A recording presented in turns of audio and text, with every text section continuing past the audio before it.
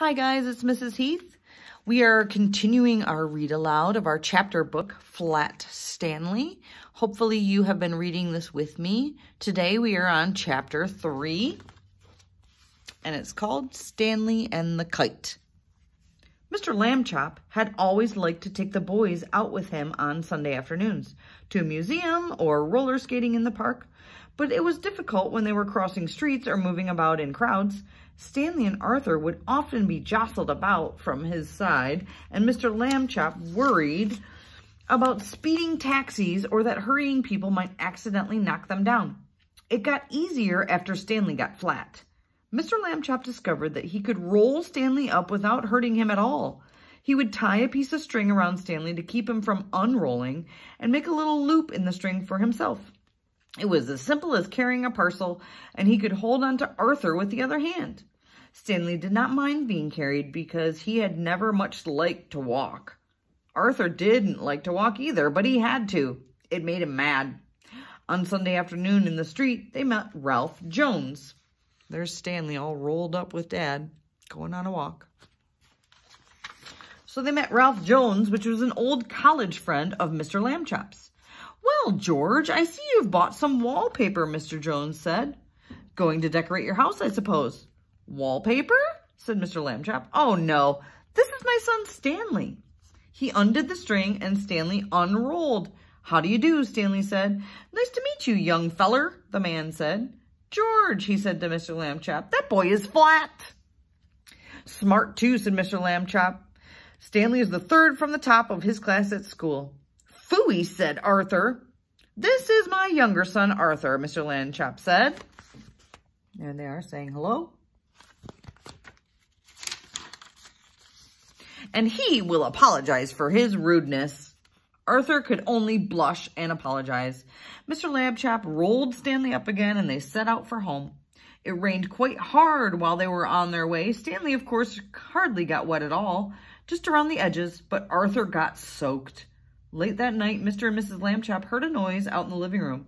They found Arthur lying on the floor near the bookcase.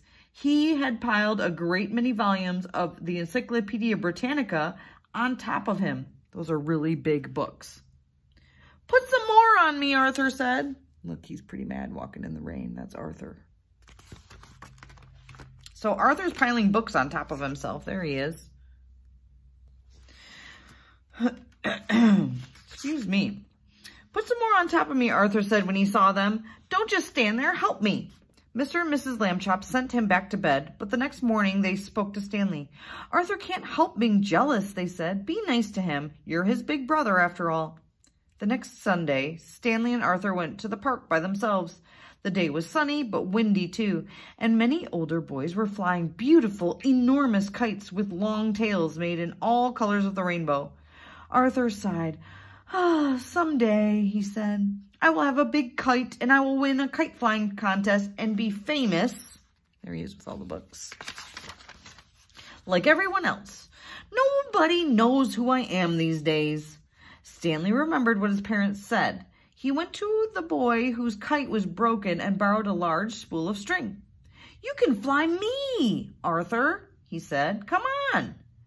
He attached the string to himself and gave Arthur the spool to hold. He ran lightly across the grass sideways to get up speed, and then he turned to meet the breeze. Up, up, up went Stanley, being a kite. He knew just how to manage in the gusts of wind. He faced full into the wind if he wanted to rise or go up, and let it take him from behind when he wanted to speed. He had only to turn his thin edge on the wind carefully, a little at a time, so that it did not hold him. There he is as a kite. And then he would slip gracefully down toward the earth again. Arthur let out all the string, and Stanley soared high above the trees, a beautiful sight in his red shirt and blue trousers against the pale blue sky. Everyone in the park stood still to watch. Stanley swooped right, then left in long matched swoops. He held his arms by his side and zoomed at the ground like a rocket, and then curved up towards the sun. He side-slipped and circled and made figure eights and crosses and stars. Nobody has ever flown that way. Stanley Lambchop flew that day. Probably no one will ever fly that way again. After a while, of course, people grew tired of watching, and Arthur got tired of running around with the empty spool. Stanley went right on, though, showing off. 3 boys came up to Arthur and invited him to join them for a hot dog and some soda pop. Arthur left with the spool wedged in the fork of a tree. He did not notice while he was eating the hot dog that the wind was blowing the string. There he is eating his hot dog. So picture Stanley flying all over the air, zooming up and down and swirling in a figure 8. I wonder if you can make your body fly like that, pretending you're a kite like Stanley.